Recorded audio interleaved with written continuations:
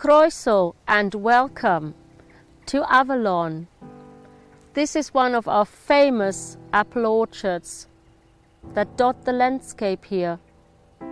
My name is Helygen. I am a priestess of Avalon. I am a priestess of Cerridwen. I love working with Goddess. She is my joy. She is my comfort. I turn to her whenever things get tough.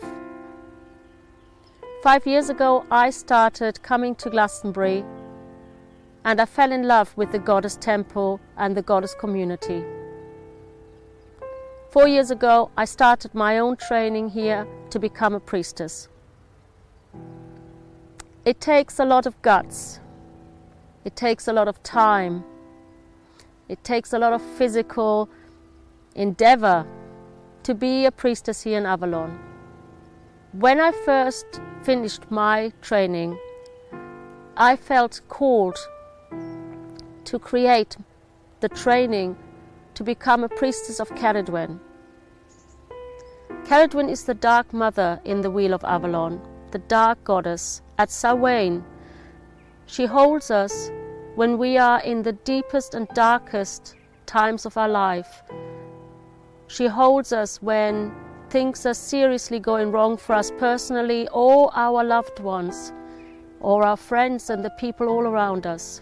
Training to be one of her priestesses often means that you become her embodiment.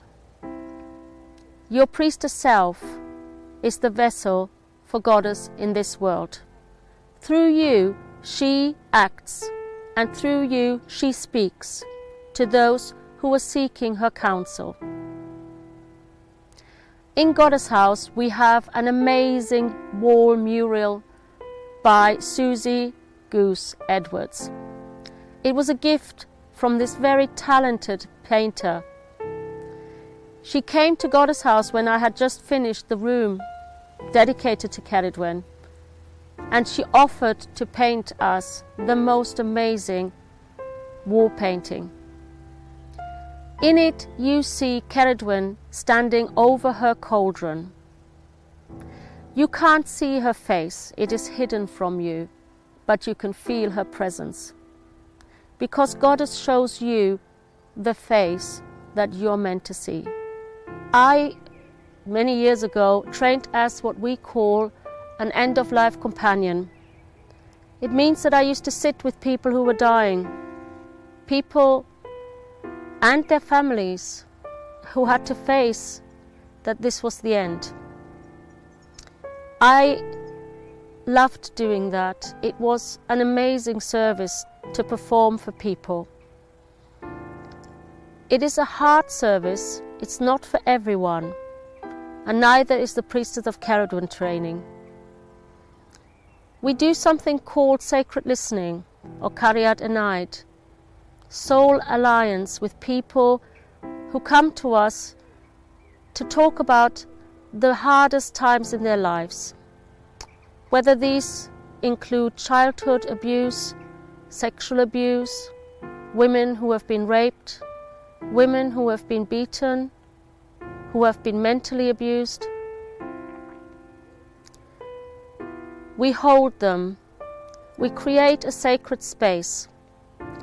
Many of us are counselors in our normal life, but it's about holding space. It's about allowing them to speak when they're ready to speak, to cry, to scream, to release all of that pent-up emotional pain in their body. Here in Avalon, we firmly believe that if you are in emotional pain, if your soul has been hurt, eventually, if you keep on repressing that kind of pain, it will manifest somewhere in your body, often as severe illnesses, depression, sometimes even as far as cancer. If you're allowed to speak about these things, you feel safe. If you feel that someone is actually witnessing you and listening to you, you can release all of that.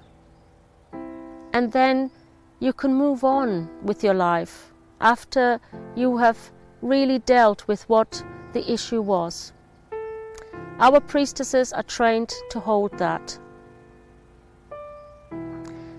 She's also there for women who have lost their children, whether that was still in the womb through miscarriage or abortion, or whether that is later in life. She feels the pain that mothers feel when the children are hurting.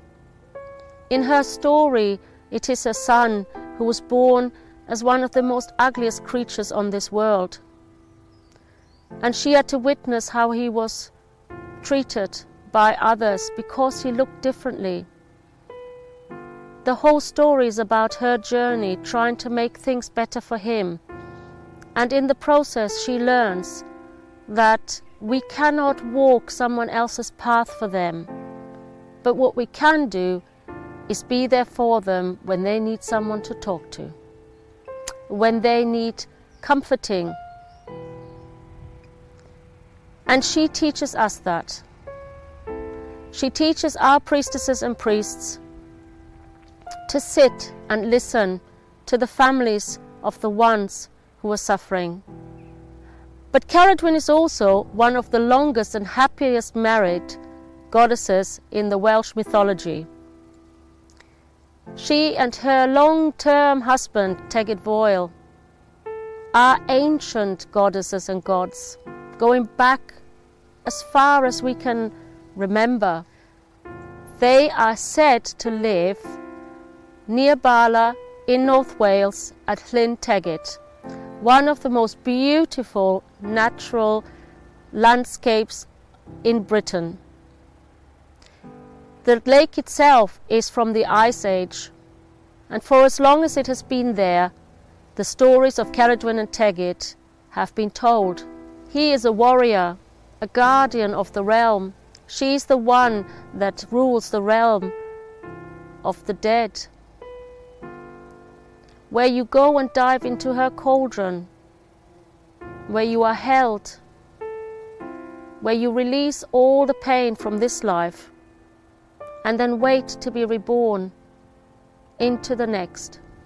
So part of the training will be here in Avalon, but at the end of the training we will be traveling for a retreat to Lake Bala, where we will meet her, where she will challenge us, where she will test our mettle, because being a priestess or priest of Cerridwen is not to be taken lightly. Cerridwen often sends our trainees their own challenges. You need to be ready to face what is painful in your own world, in your own life. You need to deal with all of the shadow that lives in your heart and in your mind. You need to let go of all of that in order to serve others when their time of difficulty comes. It makes you stronger. It makes you more compassionate. It makes you more caring. And being part of a very strong circle of priestesses and priests is a true joy in this life. Working together in unison, in harmony, in balance, knowing that there's someone at the end of the phone to hold you when you yourself are going through tough times. That is what it means to be part of a priestessing community. We here hold space for everyone that comes here to Avalon. It is one of the greatest joys in life to become a priestess or priest. But make no mistake, it is also sometimes one of the most difficult things in life. This is not a fairy tale. This is not a princess sitting in a beautiful clothes somewhere in a beautiful place in the world. Being a priestess is hard work, long hours. If this path is for you, if you truly wish to serve, if you're not afraid to look at your own shadows, if you're ready to develop psychically, then come and join us here in Avalon. Come and join the sisters and brothers that serve the dark goddess Cerridwen.